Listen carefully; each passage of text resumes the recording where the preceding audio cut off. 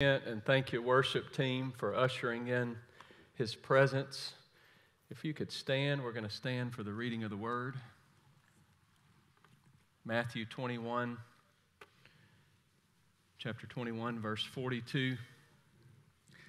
Just want to say for those of you who sacrificed so much during Messiah, the cast for several months, the technical crew, the backstage people, the artists, the construction crew, the ushers, the hostess, the ticket takers, the greeters, the child care workers, the food preparers, and I'm sure I'm missing someone. I probably am, and I'm so sorry if I'm missing some job. But the massive amount of jobs and people that it took to make it happen.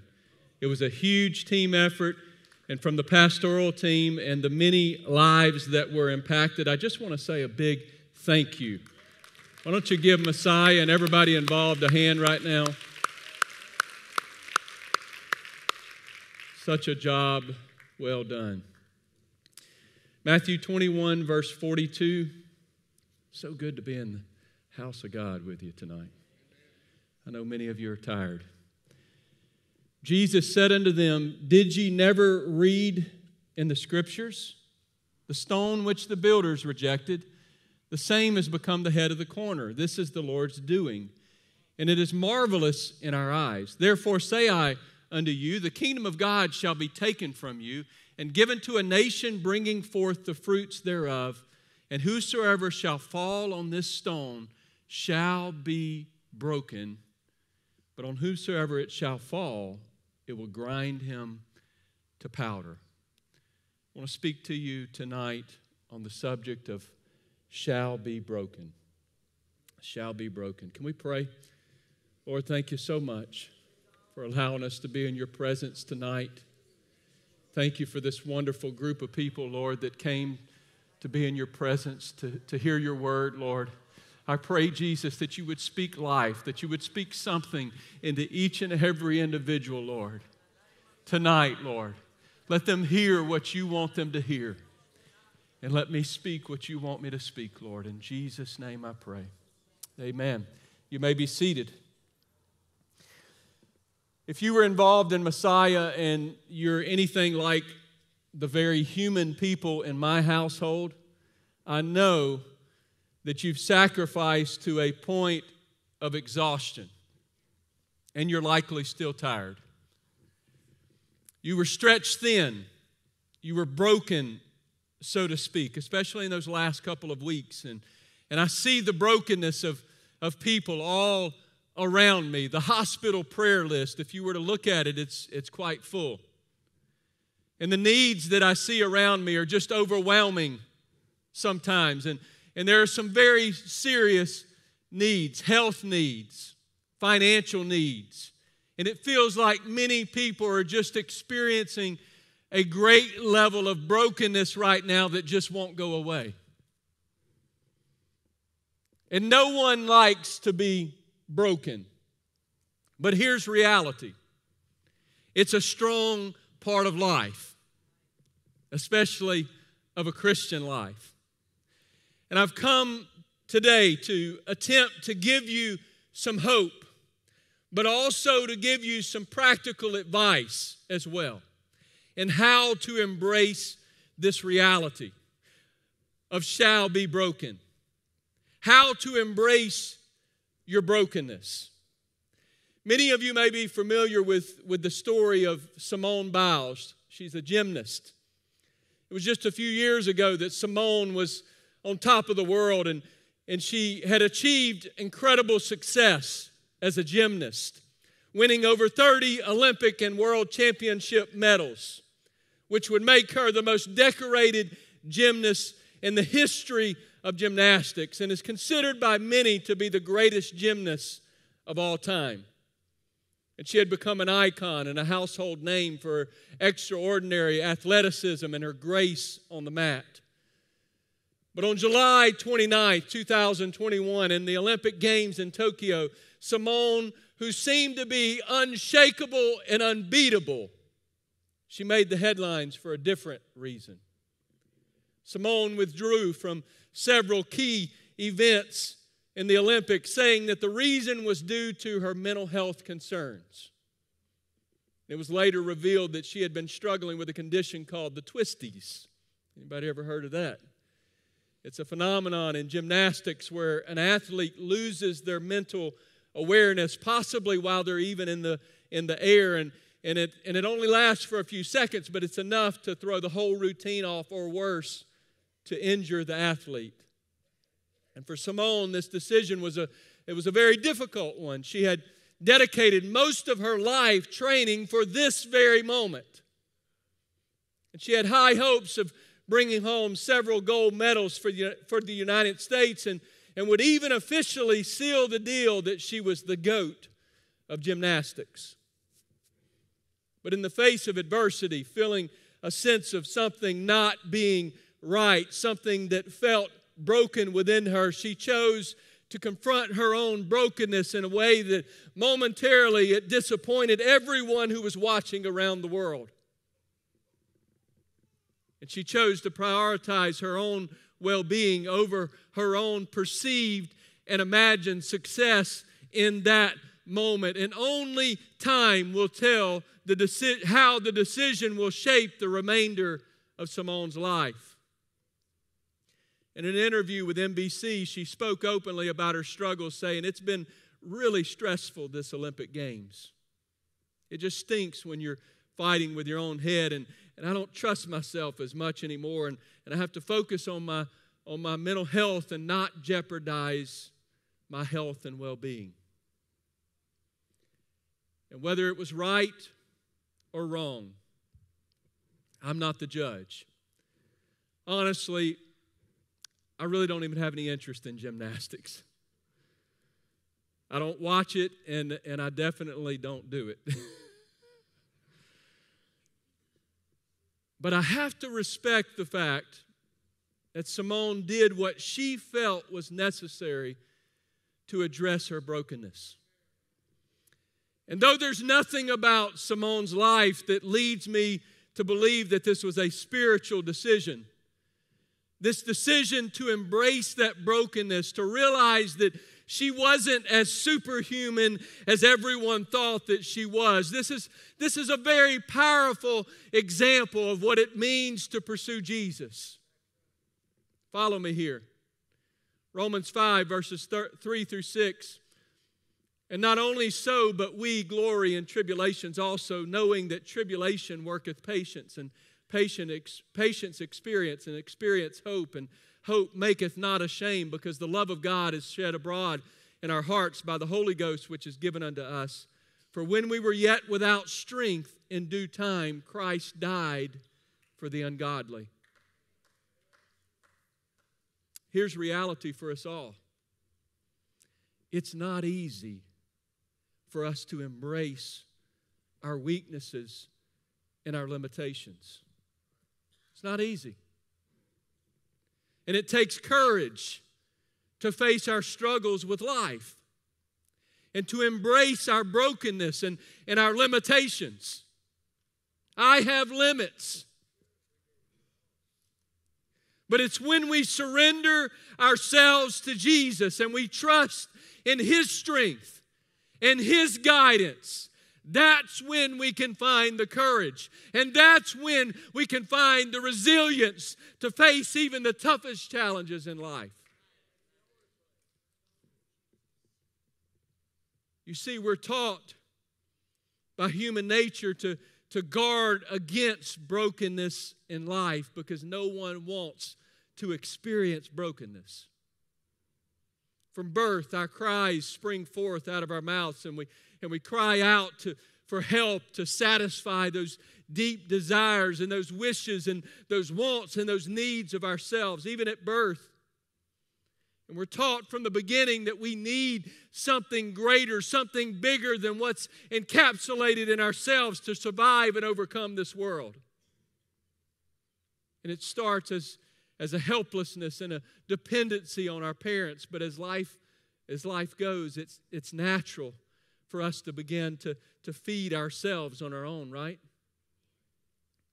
It's natural for us to begin to dress ourselves on our own and to take care of ourselves. And that's a normal maturing process of life. And somewhere along the way, it's almost like most of us begin to mature just a little bit too much. And we begin to take it just a little bit too far. And we sometimes begin to lose sight of our dependence on God. And I start thinking that I've got this thing called life. I got it. I can handle this life without anyone's help. And it's within my ability to be successful in life. And in this process, we actually begin to lose our way. We think that we're gaining control, and we're actually losing control. Tonight, just a few days after celebrating the resurrection of Christ, I want to reflect on the importance of embracing our brokenness in the life of a Christian. As we read in Matthew 21, we're reminded of the significance of the stone that the builders rejected, which has become the head of the corner. And the stone is none other than Jesus Christ himself, who, as we saw in our Messiah production, was rejected. He was rejected by the religious authorities of his day, but was ultimately exalted as the cornerstone of our salvation. And in this passage, Jesus warns the Jewish leaders that the kingdom of God will be taken away from them. And it'll be given to a nation that'll produce fruit for the kingdom of God. And this prophecy came true when the gospel message began to spread throughout the entire world, and people of all nations came to know Jesus Christ. And this was an exciting prophecy, and it was exciting to look out on a vision of what's to come. And it's exciting for even us today. But you have to understand that this passage also has a warning for us today. You see, Jesus said in Matthew 21:44, "Whosoever shall fall on this stone shall be broken. But on whosoever it shall fall, it will grind him to powder." In other words, those who will willingly submit and humble themselves before Jesus, that person will be broken. But in that brokenness and through that brokenness, they'll find their healing. And they'll find their wholeness. And ultimately, they'll find their way. But on the other hand, those who resist Jesus and who refuse to acknowledge Him as their Lord and Savior is going to face a judgment. And according to Scripture, they'll be ground to powder. And the truth is that not one of us in the sanctuary, or those who may be watching online, not one of us desires to be broken. We all want to be in control of our lives, right? And we want to do things our way. But as Christians, we have to realize that brokenness is not only a necessity of our Christian lives, but it's the solution to the overwhelm in our lives. It's a solution to the emptiness in our lives. It's the solution to the despair. It's a solution to the confusion that we have in our lives. And just as Jesus was broken for us, we too must be broken for Him. You see, Jesus knows exactly what it feels like to be broken. And He knows exactly what that pain feels like. And He knows exactly what that rejection feels like. And He's experienced all of those emotions of not feeling like He's enough. But it's in our brokenness that we come to see our need for Jesus. And it's in our brokenness that we learn to rely on Him. And we learn to trust in Him. And it's in our brokenness that we're transformed at our core and made more like Him. But I want to tell you something tonight. With all of the empathy that I can muster up, brokenness is not easy. And it often comes through horrific trials in our lives, and it comes through hardships, and it comes through suffering, and it comes through pain. And yet in those moments, we have to remember that God is with us in our brokenness.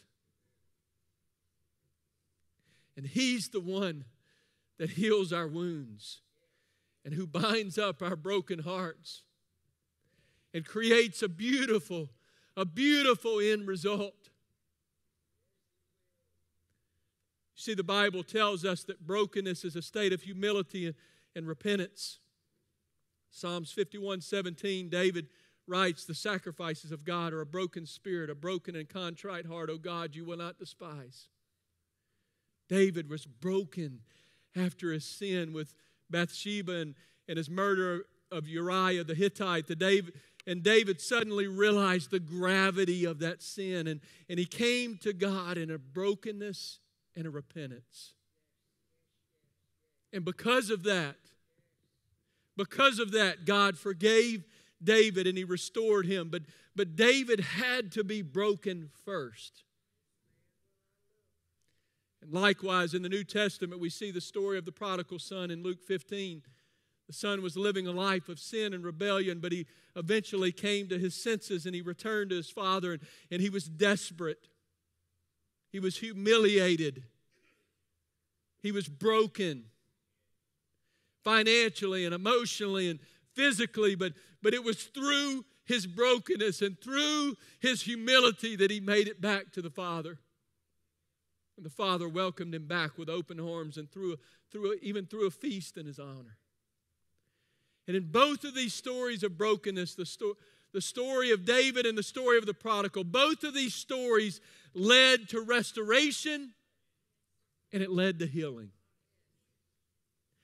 But it was a painful process that required humility, and it required repentance, and it required surrender. And I don't know what you may be facing today, but I know that there's some terrible things that people are going through right now.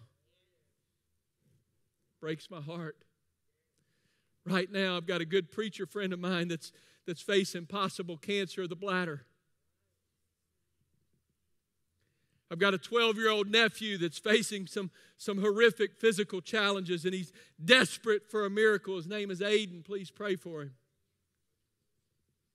We just got notified today, as they mentioned in prayer, that Diana Bowen, many of you know her. She's facing some pretty grim heart issues that she found out today.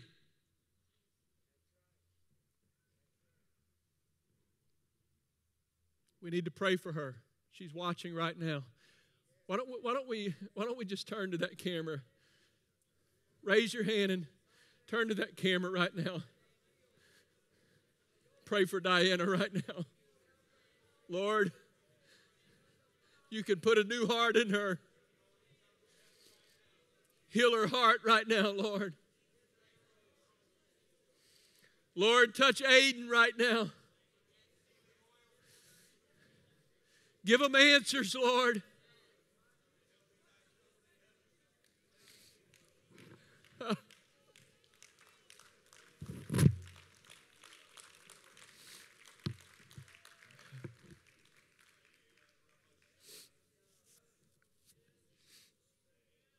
And I know there's several people close to me that are weighted down with financial struggles, and you may not even think that yours is worthy of bringing to the table, because it may not be a hard issue, but it may be something smaller. But I'm telling you, God feels your pain, and He cares about your pain. And I look out across the congregation of some of you who have lost loved ones in the recent past, and you're now facing a bunch of firsts without those relationships in your life. First Christmases and first family gatherings and lots of firsts, and it's amazingly tough. And the list of broken situations can go on and on and on. I think about many of you who have given of yourselves for months for Messiah to a point where you feel a sense of brokenness within you as you cross the finish line on Sunday. Maybe even a sense of grief this week as you see the platform being taken down. And as Christians, we must recognize that brokenness is not a one-time event in our lives, but it's a continual process of reminding ourselves that we are not in control and that we've got to release that sense of control to our Heavenly Father. We are not in control.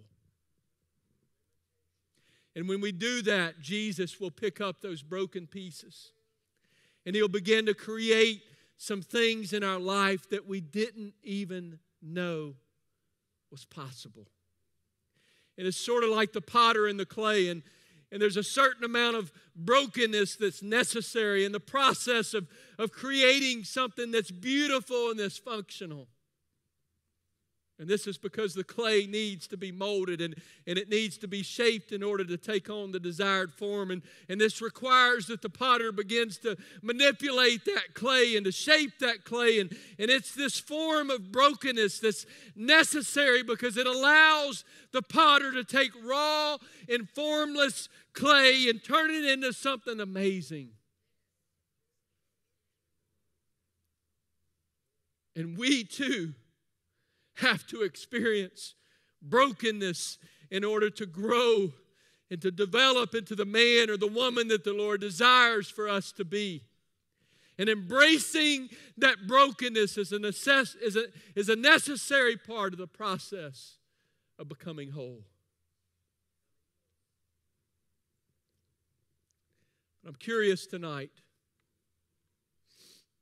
as I look out across a group of wonderful people, what holds you back from embracing the brokenness in your life? If you're watching online right now, what holds you back from embracing the brokenness in your life and surrendering yourself to Jesus? I want to give you a few possibilities here. First thing that could hold you back is pride. You may struggle with admitting your weaknesses and brokenness because you want to maintain a certain image of strength and competence. And you may even see vulnerability as a weakness. And you may feel ashamed or embarrassed to admit that you need help. And so pride is one reason. Here's another, fear. Fear. You could be afraid to confront your brokenness because you fear that the pain and the discomfort would be too great to face. And you may also fear the unknown. And you may be uncertain about what lies ahead of you. If you truly surrender your brokenness to Jesus. And so fear can hold us back. And here's another, doubt. You may struggle with doubt about whether God is truly good and trustworthy or whether He really cares about you because you've just been through too much. And you may doubt whether surrendering your brokenness to Jesus is really the best option for your life. And so doubt will keep you from embracing your brokenness. Here's another one. Defensiveness. You may have experienced some horrible hurts and trauma in your past, and it's left you defensive, which makes it very difficult for you to trust others, including God. And that defensiveness may lead you to struggle with feelings of anger or bitterness or unforgiveness, which can hold you back in a significant way from surrendering your brokenness to Jesus. That's a tough one. And here's the last one, busyness. We live in a very fast-paced and busy culture, and you may simply just not have the time or the space to slow down and just reflect and gain meaning from your brokenness. And you may be too caught up in the demands of work and family and hobbies and other obligations to even prioritize your spiritual life. And it's important to recognize that everyone's journey is unique. It's like your fingerprints. Your journey is unique to the person sitting next to you. And different people struggle with different obstacles in embracing their brokenness and surrendering themselves to Jesus. And as a community of apostolic, Holy Ghost-filled believers, it's so vital that we come alongside one another and we support each other. And we encourage one another in our faith journeys. And we navigate through our brokenness together. Not around it, not over it, not under it, but as we navigate through the pain of our brokenness together. And you see, we've all been broken in some way, whether it's through sin or through trauma or through life's day-to-day challenges. But as we submit ourselves to the will of Jesus Christ, there is no doubt in my mind that He will take our brokenness and He'll use it for His glory. 2 Corinthians 12:9, Paul writes, "My grace is sufficient for thee, for my strength is made perfect in weakness. Most gladly, therefore, will I rather glory in my infirmities, that the power of Christ may rest upon me." It's very obvious here that Paul had a thorn in his flesh that he pleaded with God to remove, yet God didn't agree to remove the thorn. God said to him, "My grace is sufficient for you, for my power is made perfect in weakness."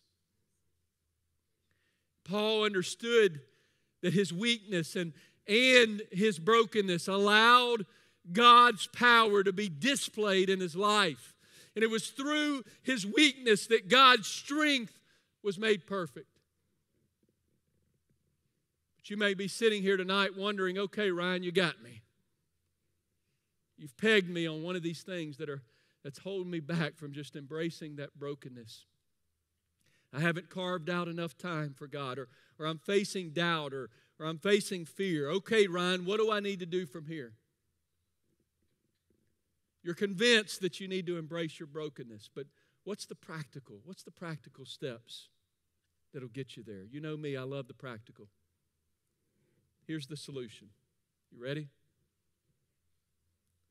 If you want to overcome these obstacles and embrace your brokenness, here's the solution. Turn to Jesus in the middle of your helplessness and rely on His grace and His power. Period. Turn to Jesus in the middle of your helplessness and rely on His grace and His power. And I'm not going to leave you hanging from there. I just so happen to have 4 good practical ways of doing that. The first one is humility. To overcome pride, we need to cultivate a spirit of humility. And this means that we recognize that we're not self-sufficient and that we do need God's help and we do need the support of others around us. And we need the support of others to live a fulfilling and a fruitful life. And we can also pray for God to give us a humble heart and to help us see ourselves and our brokenness as He sees us. And it's not a disgrace. God sees it as a strength. Here's the next one, number 2, trust. To overcome fear and doubt, we need we need to develop a deeper trust in God. And this means that we have to lean on His promises. We have to believe that He's faithful and that He's trustworthy even in the midst of our pain and struggles. And we do this primarily by spending time in prayer and by reading the Word of God to deepen our understanding of God's amazing character and His unfailing love for us. Another practical help to embrace our brokenness, number 3, is healing. Healing to overcome our past hurts and our wounds. We have to seek healing through prayer, maybe through counseling, through other support systems in our lives. And this may involve working through your grief or working through your forgiveness or processing some crazy emotions within you or creating healthy boundaries, or it could be developing healthy coping mechanisms and the ability to regulate ourselves better. And here's the deal. We can start by asking God to guide us to the right resources and to the right people to help us with our healing journey. Pray that prayer. Here's the next one, number 4, prioritizing. To overcome busyness and distractions and to create the needed margin and good rhythm in life, we need to prioritize our relationship with God, and we have to make time for spiritual practices like prayer, Bible study, fellowship with other believers,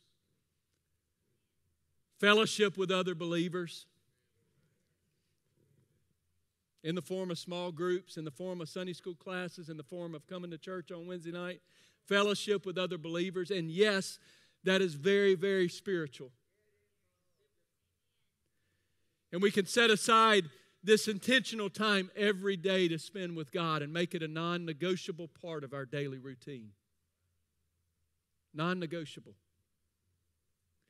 And I'll repeat it again. Ultimately,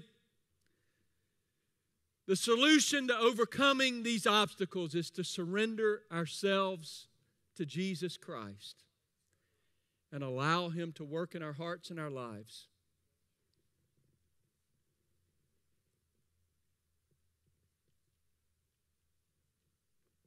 Even if it's like Paul, even if it's through our brokenness. Because He's the one that can keep us from being ground to powder. He's the one who can transform our brokenness into something that's beautiful, something that's amazing. He's the one who can give us the strength and the power that we need to live a fruitful and a fulfilling life. So I come to you tonight and I say, let us embrace our brokenness. Let us see it as an opportunity for God to do a great work in our lives in a very significant way. And let us humble ourselves before Him and acknowledge our need for Him. And let us be willing to submit to His will, even when it means going through the difficult and the painful circumstances. And in our brokenness, let us turn to Jesus, the cornerstone of our salvation, who was broken for us so that we might be made whole. Let us trust in Him. Let us rely on His grace and mercy to heal our wounds and to restore our wholeness. And let us remember that brokenness is not the end of the story, but just as Jesus was raised from the dead, so too will we be raised from these situations into new life.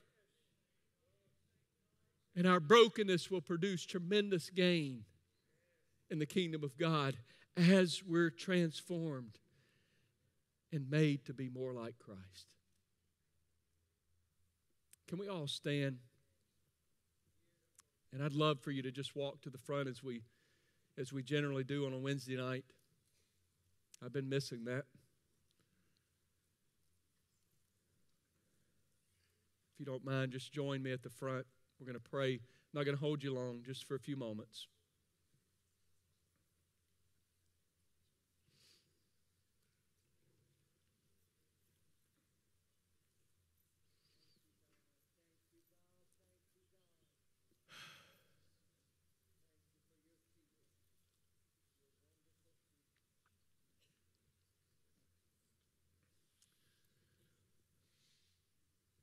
Whether you're online or you're in the sanctuary, if you're facing something that's pretty significant right now, could be a recent occurrence or it could have been many years ago, but you're still feeling the effects of that brokenness. First of all, I want to say that my heart goes out to you right now. My heart goes out to you. My nephew Aiden is facing physical struggles that no 12-year-old boy should ever have to face. And no mother or father should ever have to see their son go through something like what he's going through. My heart goes out to Aiden and Courtney and Curtis. And I feel the deep pain of that situation, but to them and to all of you, Diana, who's watching online right now, all of you who are facing these significant things, I want to say it once again. Let us embrace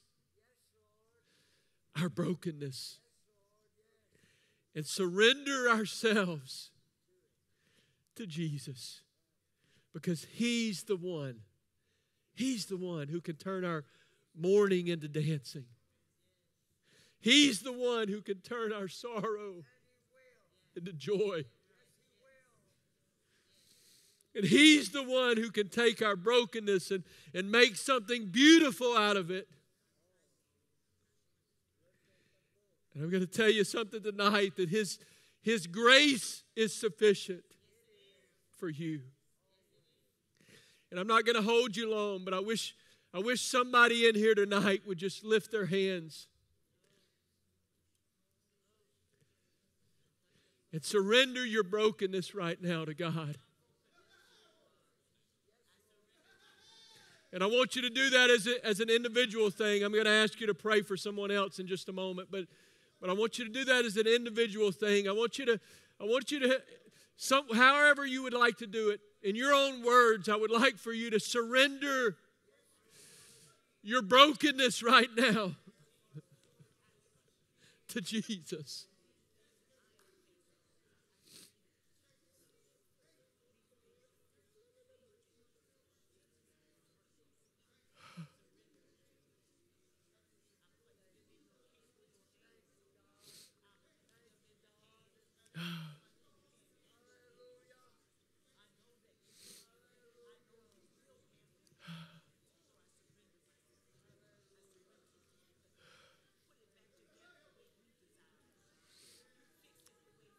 And He can touch you at home or wherever you may be listening right now. He can touch you right now. And His grace is sufficient for you as well. Thank you so much for joining us. We'll see you on Sunday online. But for those of you in the auditorium, lift your hands right now. Why don't you join in with somebody next to you? Pray for someone next to you.